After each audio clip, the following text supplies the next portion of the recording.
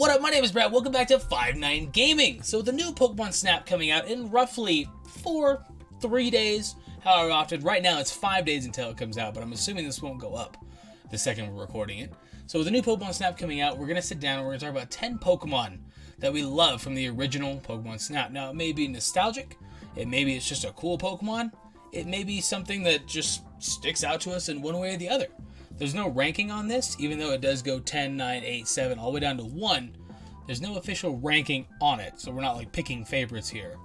But I am joined by the boy, Tystra. How you doing today? What's going on, my dudes? Doing pretty good. Just ready to go into some of these Pokemon because some of these are really fun to take pictures of in general, and a lot of nostalgia factor in this, especially with it being the first 151 in this game. So I'm very excited. Well, there's technically 63, but yes, the 151. Yeah. But based on God knows why they couldn't add one more to match the N64. Think about that. That would have been funny. There's 60. I don't even understand why that's a thing. But either way, let's get into the list. We're starting at number 10. Let's go. We had to go with the OG Lapras in Beach because it's a cool mechanic, but it's also one of the first Pokemon you see like in the entire game. So say you were new to Pokemon way back in, I think it was 98 when this game came out.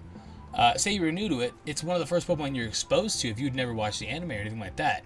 And you see this Lapras, cool, you take a quick little picture, and then you just go on your way, you keep taking pictures of Pidgeys and Snorlaxes, whatever else. But it turns out, if you take a picture of Lapras each time you see it, you have a higher chance at the very end of seeing multiple Laprases in one picture.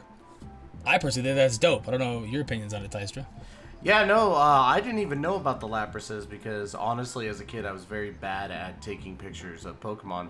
But when I did hear about the multiple Laprases, I was like, that would have been cool because in the show you got to see, like, you know, Lapras's family, and it's a treat to see. So it would have been cool to see it in the game for me. But yeah, it definitely sounded cool. Dude, don't feel bad, man. There was a time I was in college and I bought a Nintendo 64 and I bought Snap, and I sat up till like 6 o'clock in the morning learning all this stuff. So I wasn't a little kid picking this stuff up. So don't feel bad. So yeah, that's our number 10 pick is Lapras over on Beach. Yeah. So for our number 9, how would you feel if there was something that you couldn't really explain? And what's really fun about the first generation of Pokemon is that we had Ghastly, Haunter, and Gengar. In the tunnel, you could actually find a Haunter without even knowing that you actually found a Haunter.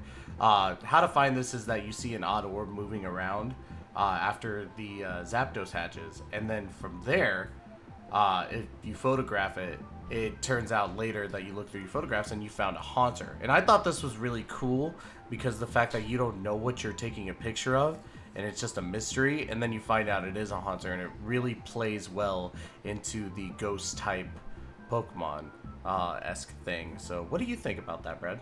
Well, so actually this is one of the few that I do have a memory of. It's very faint. I mean, I bet you I was 6, 7 years old whenever I played it the first time. But I do remember right when the doors open and that Zubat flies in your face and you see the little orb. I remember replaying that stage a bunch to try and get good pictures of Haunter after I found out it was Haunter. Like, that's one of the few memories I actually have like that's very vivid for some reason. I can't remember math, but I can remember Haunter and the tunnel level on Pokemon Snap. But yeah, amazing. I don't know what else to say with that. I think it's Pokemon Snap had an era of like mystery to it, right? Like, obviously you were taking pictures when all you've been doing was catching Pokemon in all the other games. It was already different as it was, but they threw in little tidbits like this, and I think that's awesome, and that's what I hope to see from the new Pokemon Snap too. So coming in at number 8, we both have a pick for Volcano, we both have a pick for River, Cave, and Valley. We just did one of the first 2 entry levels. I picked Arcanine because this is one of the ones that, again, I would have never known as a kid. But as I got older and I played it again, I replayed whenever I bought it in 64. And you throw a bunch of Pester Balls into the little pits right before the end of the level, and Arcanine can pop out sometimes. And I think that's cool. It's another one of those little tidbits that it just adds variety to it. Because you would think, okay, there's Growlithe. That's cool. I have nothing I can knock into him. He doesn't evolve if I hit him with a Pester Ball. But you chuck in little pits of fire, and boom, an Arcanine can pop out. I think that's awesome.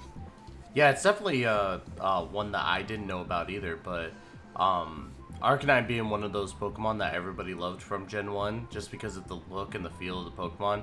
Like, I can only imagine how it would feel as a photographer. You're going through this basic safari journey, and then boom, out comes a giant, you know, dog like Arcanine, and just looking majestic. So it seems like it'd be a pretty cool picture to take. He's one of those few Pokemon that he just had a perfect design. And obviously a lot of nostalgia comes from me saying that, of course. There's a lot of Pokemon with perfect designs nowadays, too. But he's just one of those OG Pokemon that was just... He's just a fire dog. What else do you want? Yeah. He's just a 6-foot fire dog. Like, I'm in. And then, of course, here at our number... 7 now? No, yeah, we're at 7. Yeah. I already forgot. One that a lot of fans love, and personally it was one of my favorites just because I'm a Charmander guy. At the end of the course, you find Charmeleon, and once you hit him into the lava, boom, out comes giant Charizard dragon just right in front of you. And I always had fun with this because I always wanted to be like, how could I take the best picture of Charizard? You know, so I tried throwing the ball earlier, tried throwing the ball later just to see if I could get a behind picture before I exit the course. And it was just super fun to see one of my favorite Pokemon, you know, in such a majestic fashion. All right, coming into the number 6 slot, we have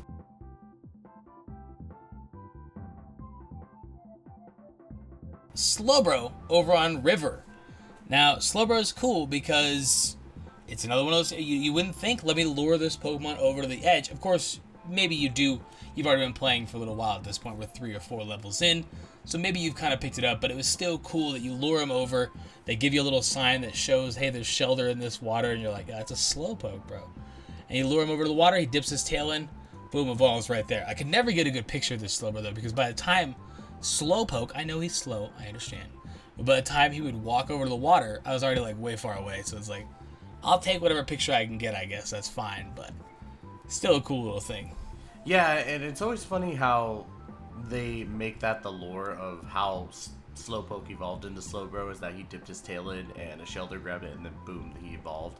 I found it really cool that they actually added that into Pokemon Snap itself, so it was a really cool tie-in to, you know, the Pokedex entries, the anime and all that, so.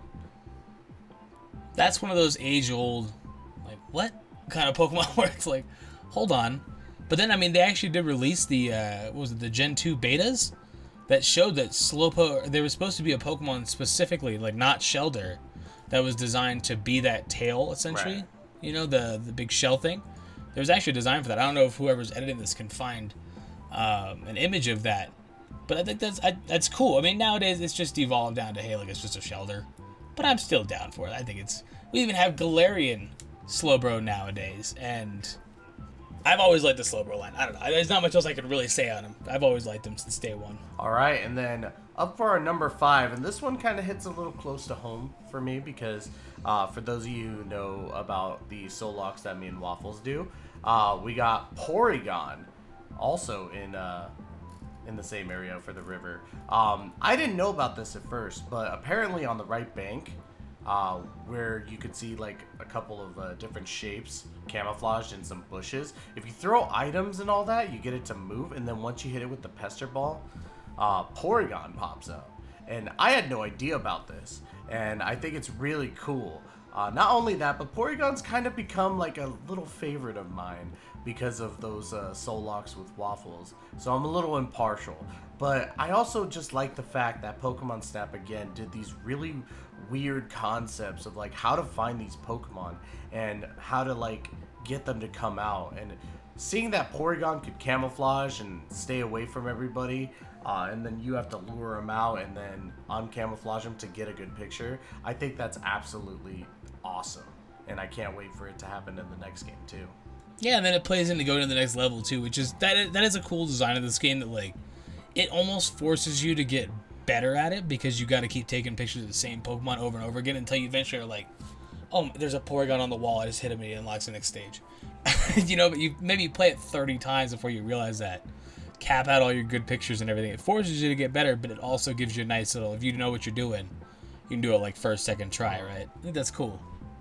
And of course, at number 4, we also have another one that I feel is really, really cool.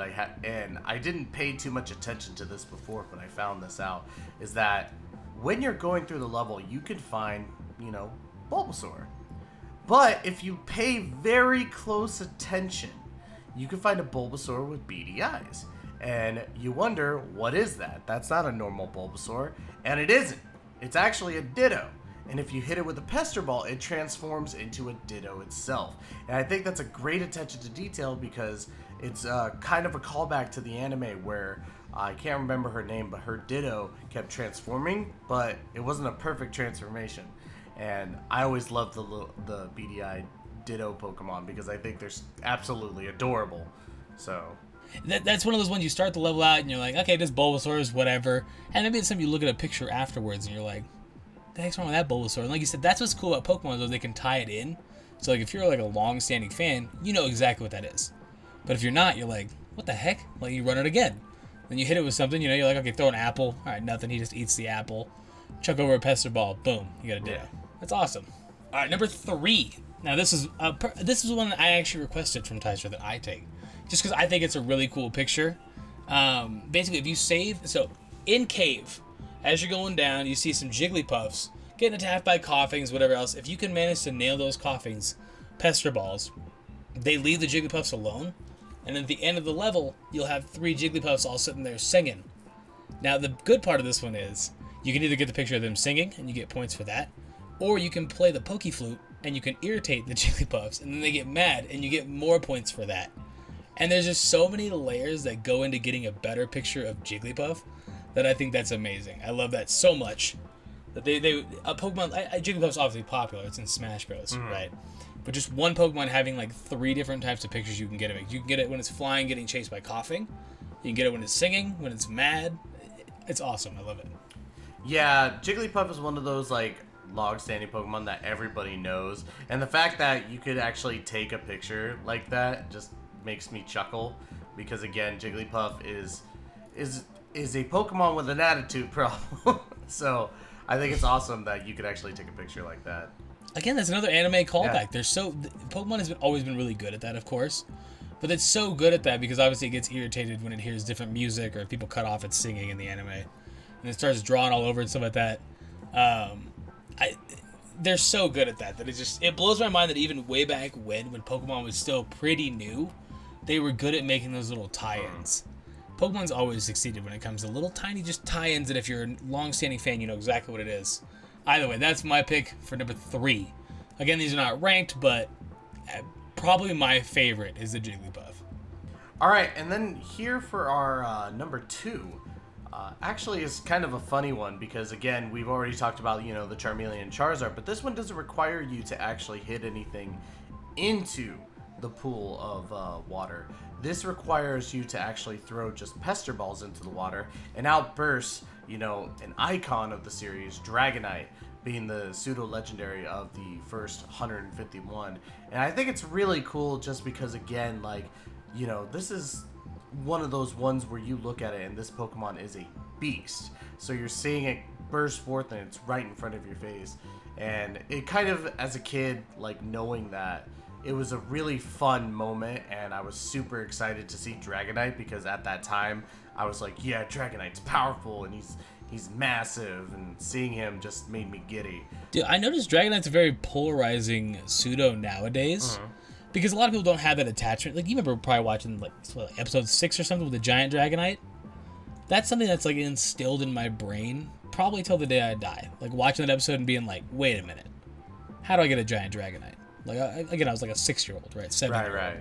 So it makes sense. But, like, that's something that's instilled. So nowadays, if people see Dragonite, it's just a goofy dragon. But it's like, no, Dragonite is, like you said, he's an icon. And absolutely love it. And you would never think. Because maybe you get the Staryu all the way down there. He evolves into Starmie. You know, you're throwing apples in the water. Oh, yeah, hey, look, Dratini. That's cool. Just chuck a couple Pester Balls in there. Boom. Dragonite for you. Fantastic. Yeah, he's definitely one of those ones that no matter what, like, even if you saw him in regular games, you're like, oh, I gotta get either him or Dratini. And getting the Dratini to evolve to Dragonite is no easy feat. So seeing a Dragonite just right there in your face with, like, I can't get over it. All right. Now, this is technically number 1, but again, not ranked. But this is probably the most, I would say the most iconic. Would you agree? Oh, yeah, definitely. Yeah, Gyarados in the Valley, I would say, is the most iconic. I remember when I was a kid, thinking this was so difficult to get. And then we just played through Pokemon Snap over on 59 Gaming, if you didn't check it out, twitch.tv/59 Gaming. We just played through the original one, and you watch like Gresh get it in like 20 seconds. It's like, all right, well, hold on. I remember that being difficult. But basically what you gotta do is you gotta knock the Mankey back. He gets irritated. Or no, you have to knock a Magikarp onto the water by throwing Pester Balls into the water. He goes up there, you knock the Magikarp over to Mankey. Mankey kicks it up over the mountain, which is like a reference to Magikarp's Pokedex entries that say it can jump a mountain or whatever else. Plops back down when you go like another, 30 seconds into the level, give or take. He plops back down, hops into the waterfall, and evolves into Gyarados. And then you get that super iconic, dope image of Gyarados coming out of the waterfall. So we kind of had to put it on the list essentially for that, because it's just so well known. And it's perfectly executed, because it's something, again, you wouldn't really know. Oh, look, I took a picture of Mankey. That's pretty cool. But it's like, let me knock a Magikarp up onto the land real quick. He'll flop over and get kicked by Mankey. I love it so much. Yeah, the build-up to it is definitely funny, especially since, you have to get the Magikarp to Mankey. Mankey has to kick it up, and then, yeah, from then on, it's like you get basically the staples, or one of the staples, of the first 151 Pokemon, because getting that Gyarados was no easy task in the regular game. So seeing the Gyarados just right, again, it's the same thing with Dragonite. When it's right in front of your face, you're just kind of in awe. You're like, oh, it's a Gyarados. And again, the fact that it's so iconic just makes it even better. And then, of course, it wouldn't be fair for us to not mention these, because these are super iconic Pokemon, obviously, being of legendary status. But we also felt like we wanted the others to shine. So let's go ahead and talk about, really quick, the 3 legendaries that hatch from eggs. We have Moltres, where in the Volcano level, if you knock it into the lava, it hatches into Moltres. You have Zapdos, where it's hatched by Pikachu's Thunderbolt attack. And it will fly to the generator and begin, attacking it and so on. And then, of course, you have the Articuno, which I never figured out, but now I know, that the Jinxes dance to the Pokeflute, and it will cause the egg for Articuno to hatch. And, of course, like I said before, these are the flying type legendaries that everybody wanted to grab in the games when everything was released. So seeing all 3 of them represented in some fashion, all hatching from eggs, is a treat in of itself. Yeah, I mean, there's no going wrong with throwing legendaries into this. Obviously, Gen 1 doesn't have many legendaries. I will say it's a little crazy we don't have a Mewtwo representation in this game. Mm-hmm. Because you would think, obviously we're going to get to Mew in a second talking about it, but you would think Mewtwo would have representation. It's cool we got the birds and Mew. It's just, who's the most popular Gen 1 legendary? Let's be honest here. Right. it's like, hey, Blastoise is dope, but we got Charizard, right? It's the same kind of thing. Yeah, exactly. But still, amazing. I remember Zapdos. Zapdos is my favorite. Probably the most vividly. Because I had no idea how this stuff obviously worked as a kid. I remember asking my friend's neighbor, because he was like 16 and he liked Pokemon. Right. This was back in like 98, 99, something like that. And he always helped me get through the original Gen 1 games as it was. And yeah, I mean, it was the same kind of thing. He like blew my mind by just showing me instantly how to get it. And I was like, oh my God. And it was literally majestic. I don't know. There's no way to describe it. Right. Besides saying majestic. All right. We'll finish off the list real quick, because obviously these are not technically on the list. We did have to mention them. Mew. What's your thoughts on Mew? I want to know what you think before I go into it. Mew is absolutely like my favorite legendary. Like, it's such a simple design, and then of course, with the, not really lore, but like in essence, like stuff between it and Ditto, and I've always been fascinated with that. So, Mew is definitely one of my favorites. I mean, I have to agree that Mew has it. It's not the perfect design. There's a couple other Pokemon that have a better one, technically speaking. But for what it is, it's probably perfect, right? It was a little ugly in Gen 1, to be honest. I do remember, I don't think I ever got a picture of me when I was a kid. Yeah, me neither. Because I remember getting to that level, and I could never hit that dang shield. Because it flies at the perfect angles, and you're just a little kid with a N64 controller. Like, I do remember that, but it was still just awesome. As a perfect way to finish the game off. I think as far as we know, the new Pokemon Snap has Celebi, right?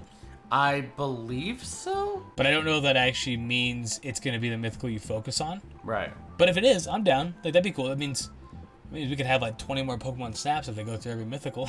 we got time, man. We got plenty of time, but I think that's cool. I would like to see more mythicals in the new Pokemon Snap. I kind of a joke there saying I want to see him do that. It would be cool to see Celebi, Jirachi, Shaman, Victini, kind of hit all of them, but I don't expect the game to be like 40 hours long, right? So probably not, but I would imagine we'll squeeze a good 10 hours, 15 hours out of it. Something like that, and then kind of replay it to get your perfect pictures and stuff like that. But yeah, exactly. Finishing off with Mew, we had to at least bring it up. It's an awesome stage. We do want to know down in the comment section, though, did you ever get a good picture of Mew? I know it seems like a generic question, and you're like, well, of course I did. The game's been out 22 years. But I want to know. And guys, that's going to do it for us. With this video, we want to deeply appreciate everybody for watching. And of course, with the new Pokemon Snap coming out, we definitely want you guys to take as many pictures as you can. And obviously with, you know, how social media is now, you know, tweet at us. Not only to us individually, but at 59gaming1. We want to see what you guys are able to come up with pictures and such. And then don't forget also to like, comment, subscribe, and also hit that notification bell down below, as it does help us, and you also get our content right there. Brad, what do you got for closing? Pretty much, essentially that. Make sure you guys tweet at us. Keep an eye out as well, because when the new Pokemon Snap drops, we're going to have Gresh over on twitch.tv/59gaming, and it's going to be, he's going to be playing through the new Pokemon Snap. We'll have someone playing alongside him as well, so if you don't want to check out the Twitch, we're going to have the first 30 minutes of gameplay uploaded over to YouTube as well, so keep an eye out. But that's about all I really got. Make sure you send those pictures over. I want to see some cool stuff. I also want you guys to teach me how to play the game before it comes out. Like, show me all the little secrets and stuff, so tweet at me. That makes my life... That's not something I had as a little kid where I could be like, hey, I got 7,000 people. You mind showing me how to play this game real quick? Look, I didn't have that. So, if you could, it's greatly appreciated. But we're going to get out of here. Thank you so much. Like Tystra said, make sure you sub, leave a like, all that kind of stuff. Leave us a comment down below. If you want to let us know, actually, yeah, give us like a top like 3. If you want to do a top 10, feel free to. But give us a top 3 of your favorite Pokemon from the original Pokemon Snap if you did play it. And if you didn't play it, I recommend you pick it up on an emulator minimum. At least check it out, because it's like an hour-long game. You can bust it out, and it's worth it. But let's get out of here.